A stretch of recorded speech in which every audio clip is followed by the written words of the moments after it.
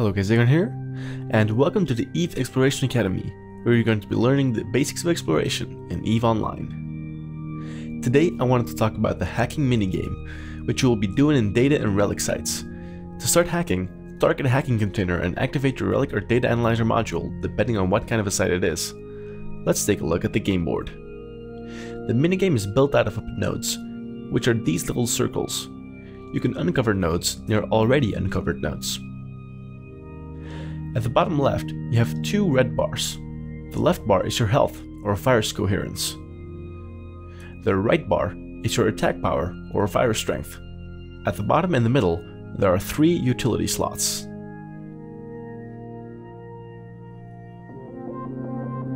Let me show you a quick example of a hacking minigame. The goal of the minigame is to find the system core. As I progress through the nodes, you see little numbers pop up inside them. These numbers indicate the proximity of a utility module, data cache, or the system core.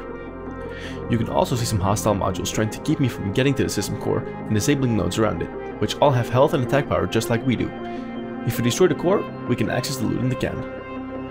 Now let's see which utility modules we can possibly get. The first is a self-repair module, which will restore our health by 10 per turn over 3 turns.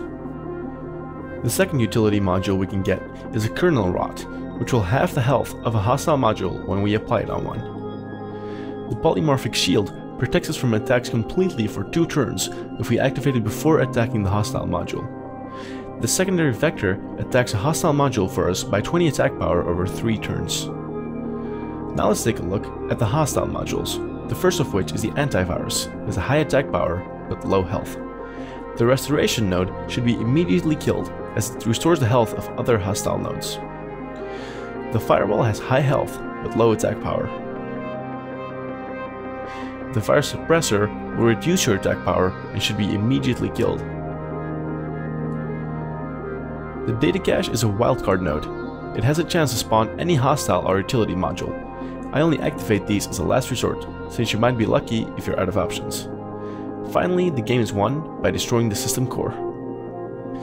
I recommend taking the sides of the board first, because hostile modules block out all the nodes around it. If you encounter a hostile module on the sides, it blocks out less nodes than if it were activated in the middle. Armed with this information, you should be able to hack sites efficiently. If you want to do nullsec sites, make sure to equip a Tech2 relic or data analyzer, otherwise you might have a hard time. Also note, some ships have specific bonuses to virus strength and coherence. I hope you found this video useful. Remember that the best way to learn is to go out and try it yourself. I recommend trying it out in high security space first.